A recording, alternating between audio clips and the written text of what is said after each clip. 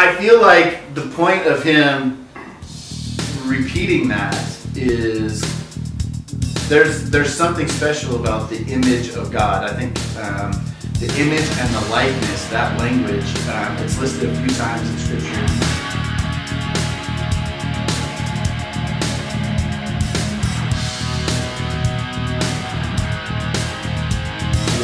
Not enough shocking happening. So, I just do rapid fire. but shock that fly. For sure. So, give me a fly I don't swatter. remember I'll whack it when exactly. it lands on Jason. If the fly lands on me, I'll shock both of you. How about that? go God. Lord, keep Brian safe. Yes. So, but there's something special in the language of the likeness and the image. Am I going too far in saying that it's talking about roles? I don't think so, because I think the information following that means we're going to be, just like God rules the heavens, we as mankind are going to rule over His creation and have dominion here, just like God has dominion in heaven. So I think just like He's the creator, we have creative abilities. Well, sure, maybe. I think it's specifically talking about His dominion, because it just says the next sentence is you're going to have dominion over all these things. So verse 17 really kind of explains how this compound unity of this one thing is divided into maybe even the concept of personhood or roles or whatever that is. So he says, so God created man. What's the word that he uses for man? 27? Yes, I'm sorry, 27. Because I went to 17 and that was the heaven. Sorry, I didn't mean to. Sun and 27. 27. I'm with you. So God created man in His own image. When he says He created man in His own image, what is He talking about? He's talking about mankind, right? If He's not talking about mankind, what He's talking about is He created Adam, and He created Adam as a... He's talking about mankind. Yeah, oh yeah, he's a... Well, we won't shock you for that. Yeah, He's creating Adam male and female, which is weird. So he said... But our current society would say that... Yeah, that's whole nother topic. But the overarching... That's a red herring. Yeah, that's a red herring. Somebody should get shocked over that. No, I brought it up, so it's not your red herring. But the overarching thing is mankind. So that's what we are. We are mankind. And mankind can be divided into two main groups. In fact, the only two groups there are. The male and female? Male and female. Those two groups. Those two groups, that's it. So when he's talking about this, he's saying there's a compound unity in mankind. And I feel like the interesting part is there's certain, when I look at this, when I talk about the image and the likeness, there's certain roles that come with being the father, or being the male, and there's certain roles that come with being the female. And I find that those roles are actually comparable to the similar roles that we see in the Godhead. First of all, a wife is supposed to be, let's just like to start with the wives. The wife should be submissive, right, to her husband, right? God submits, God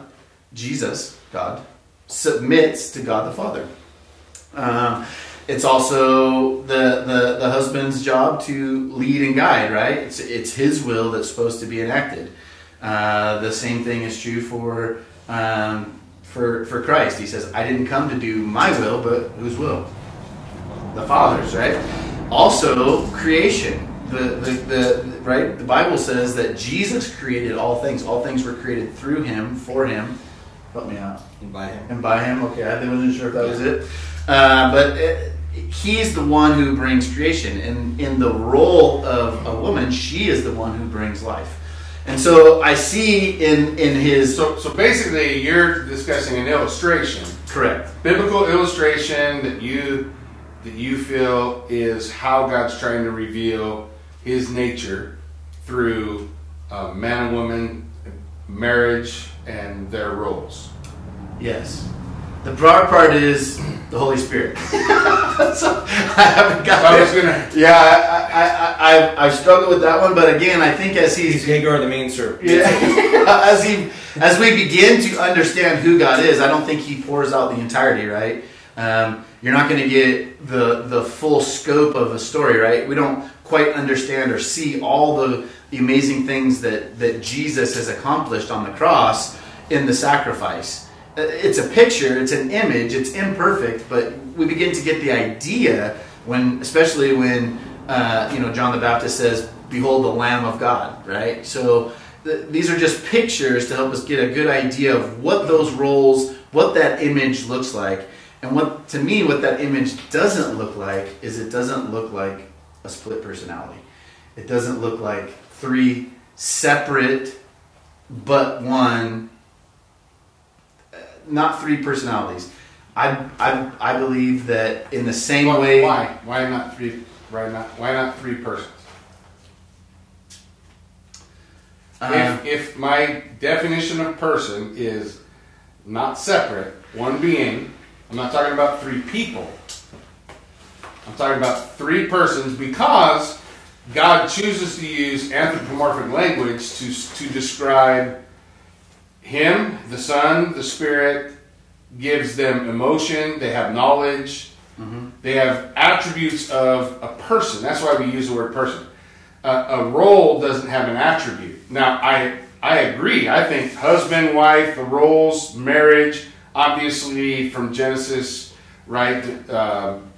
All of that is used. I think that's why Satan attacks marriage, because all of those are examples of, or symbols of, pictures of the relationship between Father, Son, and Holy Spirit. I think all of that carries over. But the reason when we describe God we use the word person is so that when Scripture talks about those emotions, the emotive or feelings or whatever God chooses to use that language for a reason, because we as persons understand what He means. We understand, and He uses those things to describe Himself, right, or Jesus, or the Holy Spirit, so that the error I guess I want to be careful of is that we don't go into like the force, like there's just a force of the Father and a force of the Son, and you get what I'm saying? Force where... If I could interject to help maybe with the flow, and this may not help, I apologize if it doesn't, but I think we're talking about the difference between persons and personifications, where you have person-like qualities without actually having an actual separate personality. So the problem, I agree. Is that what you're saying? I think the problem that we get to, though, is you can't have a will without a person. You can't have right? You can't.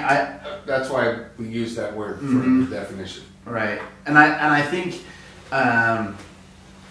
I think that it's just a hard way for me to describe it or understand it, because when I go and talk to somebody, the natural tendency for me was to think of three individuals.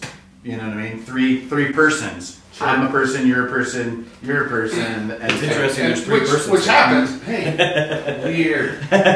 Which is why, admittedly, that's why there is 2,000 years of discussion on this, and ultimately, when we look at the church history, the first couple of statements we have from early church fathers, Polycarp, but it's not very long in church history before the development of the definition, not necessarily to pigeonhole our thinking, but to set up boundaries. Sure. If we get outside of this boundary, we're now coloring a picture of God that is outside of how He is describing Himself. Now, I'm not trying to say there's not a struggle. I think that's good, because we're trying to describe the incomprehensible God. Sure. But I think what you're doing there is, instead of using the Bible, you're using Polycarp. Yeah, I would say, would we say that by referring to early church fathers, that we should let that strongly influence our beliefs on Scripture?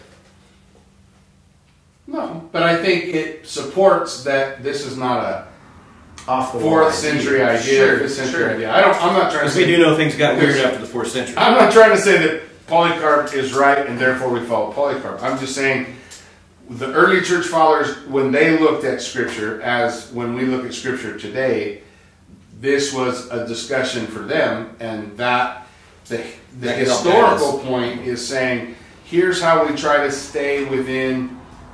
Orthodoxy is a fancy word of saying trying to stay within the boundaries of Scripture. I'm trying not to go outside of what Scripture says, and recognizing that within Scripture there's mystery. I'm not saying there's not. Yeah.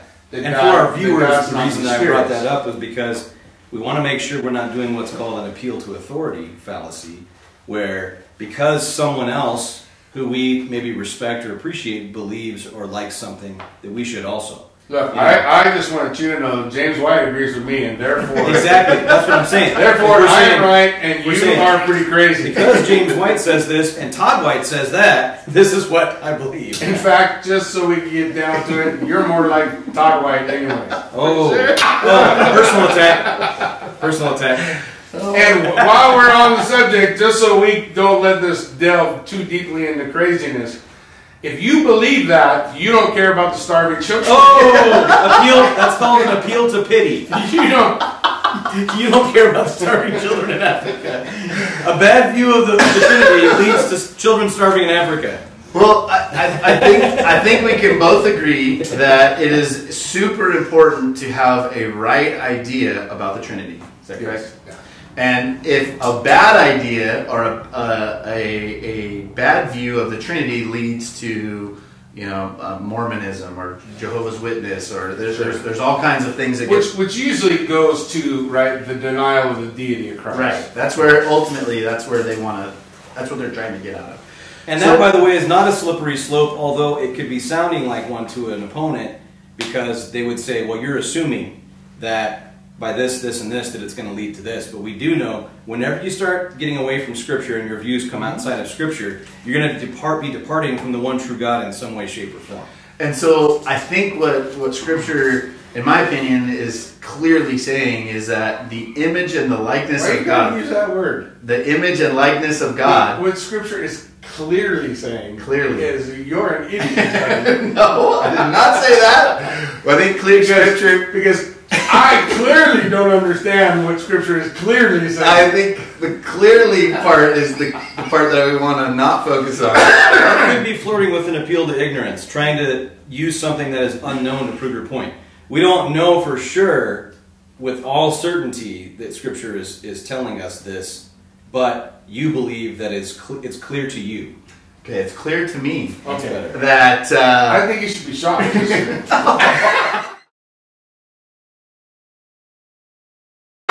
I'm only submitting to the elder here. That's just so you know. Well, if that is true, I think a couple words that. So, but I think Scripture is clearly explaining to the image and the likeness. It's clear to me again. Oh God, it's okay. It's all right. Just I took one for that. Rephrase it. In my opinion, it's clear to me. It's clear to me. It's clear to me through this section of Scripture that God is helping us. He's helping us define the roles of a man and woman, and in light of that, He's helping us understand His role, God the Father. I don't disagree with any of that. With the Son. So I think all of that is correct, and probably what we want to illustrate today. I don't want to cut you off either, but you're cutting me off. Am I cutting you off? It's okay. Is that a logical fallacy? I'm thinking that. Let's bring it around. I don't know how long we've gone, but we'll probably get a couple videos out of it. But the idea, two of the things that I want to get across, we're having fun with this. I'm not having any fun. I'm having a blast. I'm going to tell you, when he was pushing the button, you were laughing when I was man. So, I do think this is a great illustration of how we can have a discussion over a topic that can become emotionally driven, right? Absolutely. But because I love you and you love me, and we're able to have, we've actually had this conversation many times without shot collars, and never had hit each other with a pipe or close a couple. But things are always better when you add bacon. So yeah, so when you add bacon, it always gets better.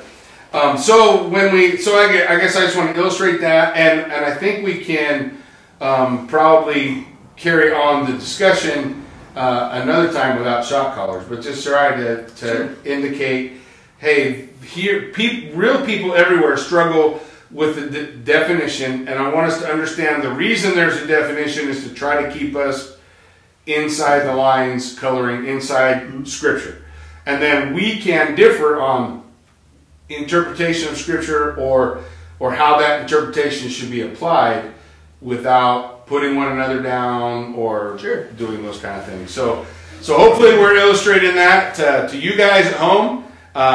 Hopefully you enjoyed it as much as Jason did, and we'll have some other discussions of this coming up so that we can continue to develop the ideas that we started here prayerfully without shot collars. But if I can't keep Jason under control, we might have to bring him back. So God bless you guys. I hope you have a good week. For Jackie, Jason Richardson, who's a pastor at Calvary Chapel, Kimberly in Idaho, check him out. And Brian Bacon, who's a pastor of the church in Twin Falls. You can also check him out. I think all of us have stuff online for you guys to see and teachings that we talk about. Give them all a whirl on YouTube. God bless you guys, and go in peace.